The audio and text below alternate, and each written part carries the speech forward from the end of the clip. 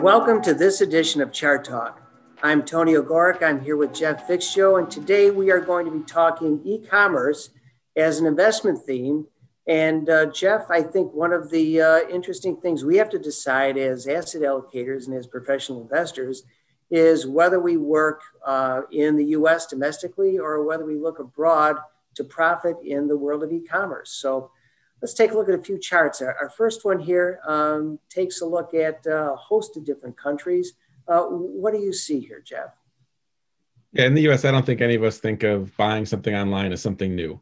This isn't a new trend for us, and this chart bears that out. That more than 3/4 of Americans have ordered something online in the last year. But if you look at some of the emerging economies, for instance, China, Brazil, India, you could see the penetration rates are quite low. Really, half the population has yet to order online, meaning there's a lot of customers there, a lot of growth left.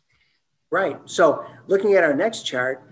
Really interesting what it says here, which looks at the growth rate is really significantly higher in China than it is in the U.S. Yeah, and this just speaks to their large population, right? Their penetration rate is low. The number of people that have ordered online is low, but those that do it a lot. And so their growth is highest, and they also, the China, which is the top red line, they start at the highest point even 5 or 6 years ago. And Jeff, as investors, we really like high growth rates. I mean, that's really what we're looking to invest in. Let's take a look at our final chart here.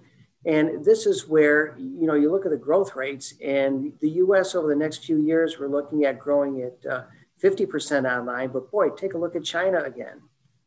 Yeah, China and the rest of those emerging economies, expected to grow about 80% in the next 5 years. Again, that's the penetration rate increasing as certain populations move to the middle class and start purchasing things. Again, when they do start buying things online, they do it a lot. So a lot of the growth here is coming in China. And if you're looking at investing in this sector, that looks like the place to be.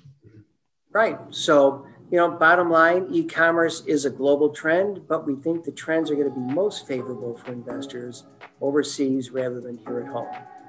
Thanks again for joining us for this edition of Chart Talk. We look forward to seeing you soon.